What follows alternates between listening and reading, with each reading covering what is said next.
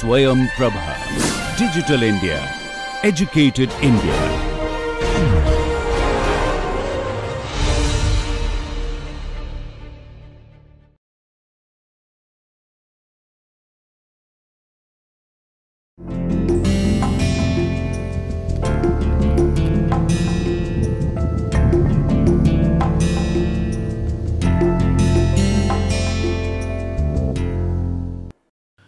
Good morning everybody, good afternoon and good evening to all of you. Welcome back to this DADM 2 lecture series under NPTEL MOOC. And as you know, this is the data analysis and decision making 2 course, and we are in the 11th week. And as you are aware, which I do repeat before the starting of any class for this DADM 2, this is a 12-week course. That means, we have the 11th week and the 12th week to complete before we wrap up this course. Total contact hours is 30, total number of lectures is 60, because each lecture is for half an hour. And after each week we have assignments after 5, and as you know, in each week we have 5 lectures, after which, as I already mentioned just few seconds back, we have assignments. So, you have already completed 10 assignments. So, with the end of the 11th week, you will have the 11th assignment. And my good name is Raghunandan Sengupta from the IME department at IIT Kanpur. So, if you remember, we were discussing the GERT and the GERT process, general evaluation review technique and queuing concept being utilized in GERT or GERT. Now, in this GERT method and GERT method, you have different type of logic gateways to be utilized, and, or, nor, and so on and so forth. And based on that, you have different ways of how you implement that. So, we did discuss in the last few minutes for the ending of the 10th week, and based on that we will proceed into the further discussion. So, what we will do is that in the GERT process, we have some simple steps how you basically will implement it. So, we will discuss that first and then go into the analysis. So, we will convert a qualitative description of the overall system of the problem to a model in a network model, where the network models, as I mentioned, that if you consider the PERT and CPM, they would not be any looping back, but in GERT and GERT you will basically have the looping back concept there. So, based on this assumption, you will basically, what are the informations are given, like process 1 precedes process 2 by 2 minutes, or say for example, process 2 can only be started when process 3 has also started, or say for example, after process 4 finished, you will basically recheck it and it comes back to process 2. So, all these qualitative statements which I mentioned for the problem will be incorporated in the GERT or GERT concepts. So, you will collect the necessary data to describe the branches of the network. So, if you remember, the branches of the network would basically have a probability and the time period. So, time period and probability would be such that you will consider that if the process follows any path, it will have a probability, and this probability would be given by a certain distribution, and the time would also be considered in order to find out the cumulative time for the process from the source to the sink, considering the source is on the left hand side and sink on the right hand side. You will obtain also an equivalent one branch function between the 2 nodes of the network. One branch function means these AND OR concepts, you will combine them, probabilistic and deterministic and all this combination would be done. Based on this, you will basically formulate the network or the whole process project network into the GERT logical network, such that it will be easy for us to solve. In the 4 steps, we will convert the equivalent functional form into the following 2 performance measures of the network. So, if you remember, I did mention time and again that probability and time is important, and we will basically utilize this concept of probability and time to basically find out the overall metric based on which you will analyze the overall network. So, one would be the probability that a specific node is realized, and obviously you will have the time period for the realization, and another would be the moment generating function of the time associated with an equivalent network, such that based on the moment generating function you can find out the average time, the variances, the expected values, so on and so forth, such that it will give us a whole lot of information about the network from the time point of view, because time taken for a information flow or for project flow from ith to the jth one, if you are moving from the left to the right, and obviously it can be from the right to the left also, considering there is a looping. So, this time period would help us in order to find out the overall average time taken to finish the project based on the concept of GERT and QGERT being utilized. You will make inference concerning the system under study obtained in 4 above. So, 4 above was basically you will have the moment generating function based on the time fact, and you will basically have the probability that a specific network or a path would be traversed. So, one is probability, its distribution function, one is the time, which will be found out using the moment generating function. So, consider this a very simplistic version of the GERT network. So, you will basically have you are doing some process, whatever the process is. So, consider I start from the leftmost node and let me give a number 1, 2, 3, 4, which for this diagram is 1, 2, 3, 4, but consider in the overall description of the problem they are mentioned at node number 22, 23, 24, 25. Obviously, there can be other nodes also going out from 22 or coming into 22, similarly going out from 23 coming into 23, and so on and so forth. Now, consider that I will only consider the networks and the process diagram in the arrows in which the network is connected. So, you will basically define the problem. So, and definition of the problem, what you want to do, say for example, at 22nd stage you obtain the raw materials, and based on the processing work which you do on a lathe machine, on a drilling machine, on a shaper, planer, CNC machine, whatever it is, you reach the 23rd stage, which is state number 2. But it may be possible that the overall working on the raw material based on the fact that you have to do some grinding, drilling, whatever was not perfect. So, obviously, the machine the work can come back to stage 1 to be tested such that you can find out the dimensions based on the fact whether the dimensions right, again it need to be deprocessed or processed. Now, once the 23rd stage is complete with looping being there considered, so it may problem the overall movement can be in this direction. So, there is no reprocessing, it goes back. So, there is a probability of how many such sets of in a particular unit of time, what is the probability that it will proceed straight forward without any looping, and in the case if there is looping, we will find out that what is the probability based on which the loop is formed and till what stage the loops will continue. So, once 23rd stage is complete, we go into, say for example, the next step is basically research activity. Research activity gives an output on the stage 24. So, you will basically find out, research means that consider you have built up, you have developed a molecule for a drug, or say for example, found out a good chemical composition of some fertilizer which can be utilized in the fields.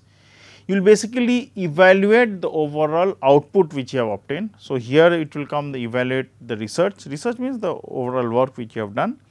Based on the output which you will get, you will basically reach the stage 25. Now, it may be possible that the overall total quality measurements you are doing, the soil quality measurement you are doing, considering that using a fertilizer, the productivity of the soil, the irrigation level which should be utilized in this soil, everything is obtained at the end of the 25th stage. So, consider if it is perfect, so you will proceed further on depending on whatever the next steps are. Considering it is not perfect, again you will basically go into the research stage, try to change few of the parameters of the input, maybe soil nitrogen content, maybe water moisture which is there in the soil, or the water content which is there in the soil, or the compost quantity you want to add into the soil. So, all these things would be re-evaluated and some things would be changed, and based on that again we will complete the research activity and again evaluate the research. So, this loop will continue till we are satisfied to what level of competence or overall output we want from the research. Research means the overall work which you want to do. So, it is important to note, however, some of the inherent disadvantages which are there when you use GERT process. Obviously, it is an advantage with respect to PERT CPM, but it has some disadvantage, or else if there was no disadvantages, then GERT would have been used in a very big way, or QGERT or QGERT should have been utilized in a very big way in place of PERT and CPM. So, what are the disadvantages and what are the so called bottlenecks? First, GERT typically employs activity on ARC format, which you have previously noted are not at all common with modern project management techniques, because the use of dummy variables then comes into the play based on the fact that you are using the activity on ARC concept. Now, you are trying to utilize the activity on node concept, then obviously trying to draw the GERT network is not possible.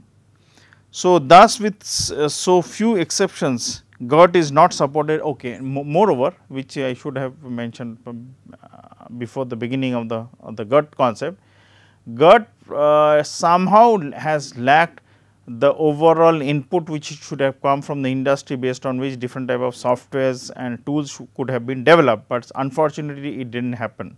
So, one is basically the activity on ARC concept, why it is used and why generally activity on node would be conceptually much better in order to analyze PERT and CPM, and obviously activity on node should also have been utilized for GERT, but as you know that GERT is only based on activity on ARC. Point 1. Point number 2, that the considering this it is basically a long drawn process, very fine of the time, very fine of the probability and the probability of taking any one path. So, if they are very complicated networks, obviously you would need good software to basically solve those type of problems where you use the GERT and the QGERT processes, but unfortunately the development of GERT software has not taken place as it should have been. To continue this discussion further, so GERT networks can become extremely cumbersome and complicated depending upon the size of the project, the number of activities, expected feedback loops, how many feedback loops are there, the probabilistic condition that must be modeled, that's probability value, the time period value, all these things are brought into the picture, and within the whole set of project nodes and activities. So, it becomes very difficult to model them in the true sense. So, thus although purporting to offer a more accessible and visual treatment of project networks, GERT can actually quickly become unwieldy and obfuscate the visualization of the project's network activities. So, considering that it has loops, it has probabilities, so on and so forth. So, even if theoretically it is best to have the GERT network to basically give us the best possible results for any type of complicated project, but when you see it in the practical sense, it becomes too cumbersome in order to that to be implemented. So, consider a very simple example. So, there is a space mission which consists of two launch vehicles. Both vehicles must be successfully launched such that the space mission is successful. So, consider there are two booster rockets and both of them are needed, because one booster rocket would help the overall spacecraft to go to a certain distance of, say for example, 100 kilometers, and then in the next 100 kilometers, considering that it has to traverse a total distance of 200 kilometers, that second booster rocket should be working. So, that means both of them should be operational for this space mission, which we are going to consider as in the example. So, consider those booster rockets as vehicle 1 and vehicle 2. So, in this vehicle 1 and vehicle 2, so we will consider that the working principles would be. So, let me take out, I think it would be best if I copy. So, give me 1 minute, I will copy that logical networks, I will copy it here. I have this, so it will be easier for all of us to.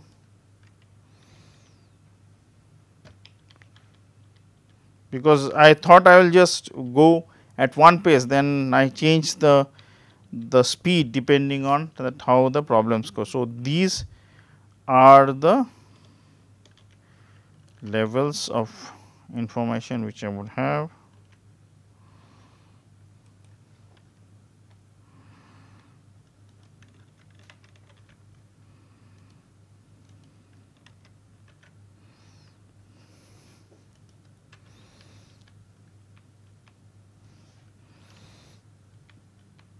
And one are these. So, we will copy these also. So, for better understanding of the overall problem.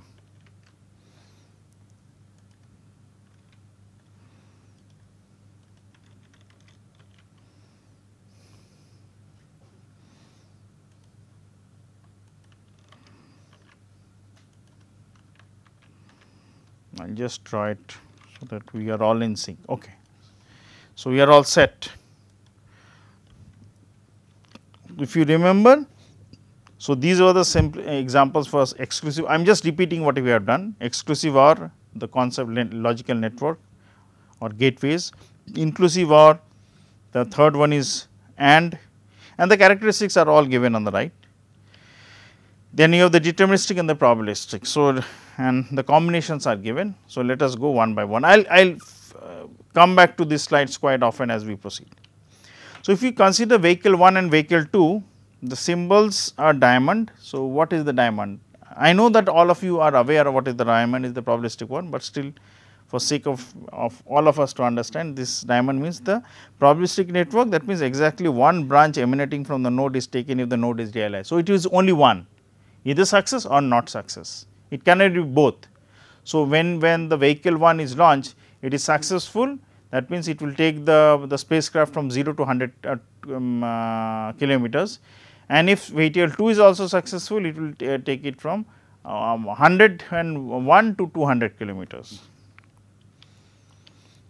So, vehicle 1 successfully launched. So, this is for 1. Let me use the blue colors and red colors. So, I am putting for vehicle 1, this is for vehicle 2. Now, I use the red colors unsuccessful, vehicle 1, vehicle 2. So, now let us see how it is. So, vehicle 1 is successful and vehicle 2 is successful, the mission success is there. Vehicle 1 unsuccessful, vehicle 2 is unsuccessful, the mission is a failure because these are unsuccessful launches.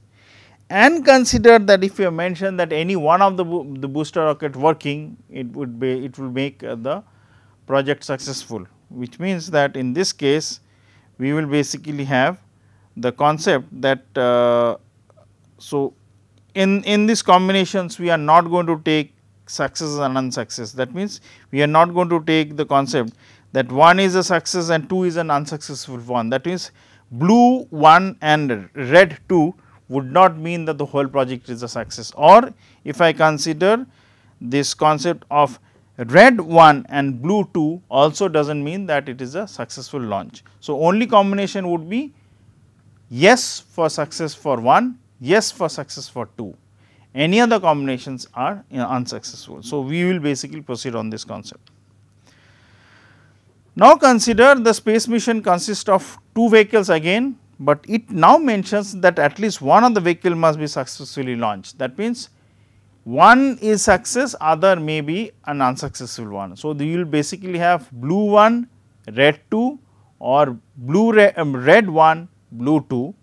These are possible, it is a success, and also already we have that blue 1 and blue 2 would be a success. So, out of the 4 combinations, 3 are yes, 1 is no. So, let us see this common concept. So, it will become a more so called involved diagram. So, vehicle 1 I will use the same concept of the colors, blue for success and red for unsuccessful one, and then highlight it accordingly. So, vehicle 1 launch is success. Now, if it is a success, we have a vehicle 2 also success. So, both of them are success. So, let me use blue color.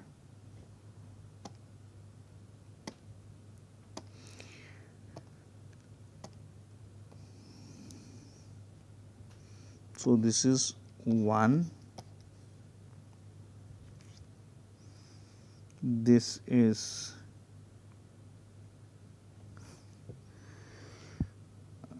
2, this is 1, this is 2. So, let us go from the extreme where both are unsuccessful. I am starting from the extreme case, as that is easier for me to proceed and explain.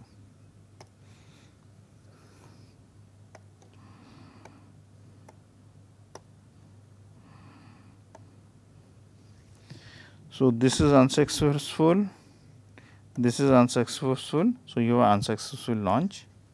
So, it will basically be a maneuverability failure is there and the whole mission is a failure. So, if it is a mission is a failure, so it is an unsuccessful launch. So, you will basically go back to the stage that they are not helping the overall. Okay, no, just this this diagram would have been much better if I basically combine it accordingly. So, this is success. Okay.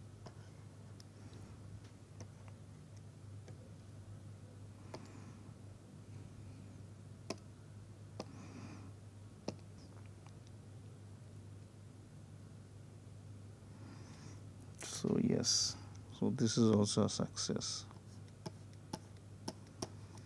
This is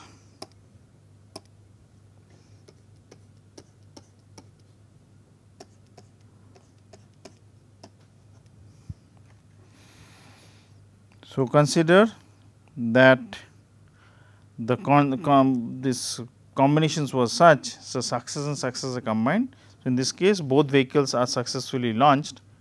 If that is the case, then there can be two states of failure later on. One is maneuvering failure for vehicle 1 and this maneuverability failure for vehicle 2.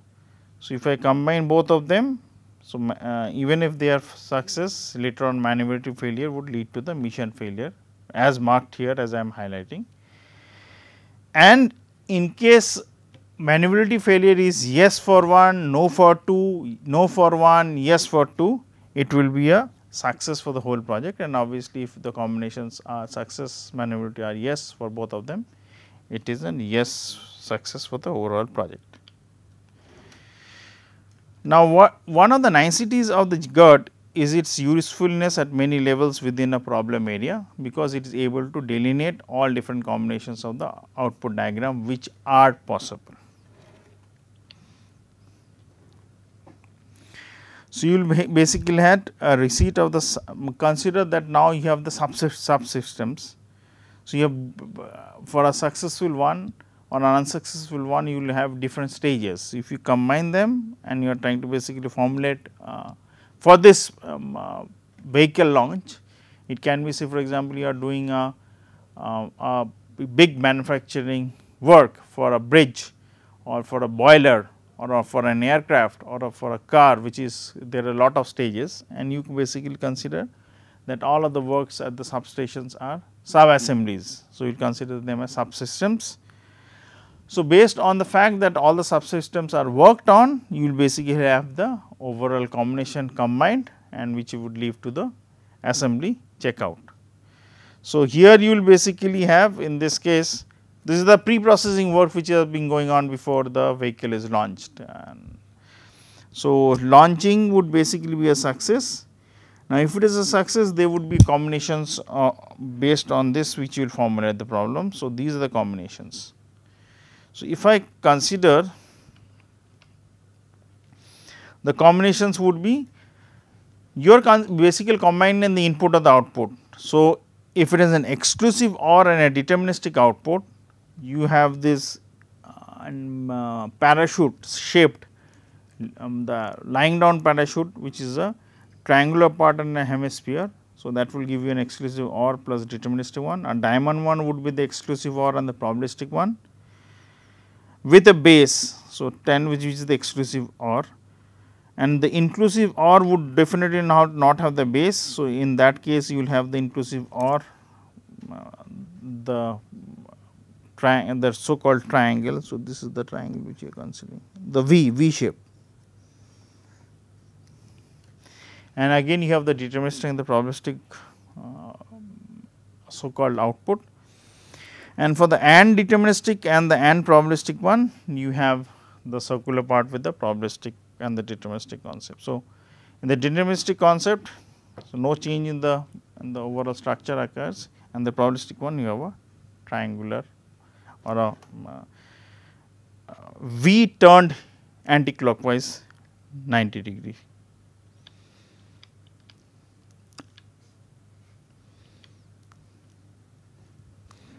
So, you have the checkout of the system, assembly checkout, the terminal countdown, the successful launch, and that will lead to the orbital correction achieved, or the successful launch has been done, such that you can say the overall project has been successful depending on the combinations which you have. For a yes, yes, the number of diagrams are much low. For a yes, yes being successful and yes, no, no, yes also being successful, the total combinations would definitely increase.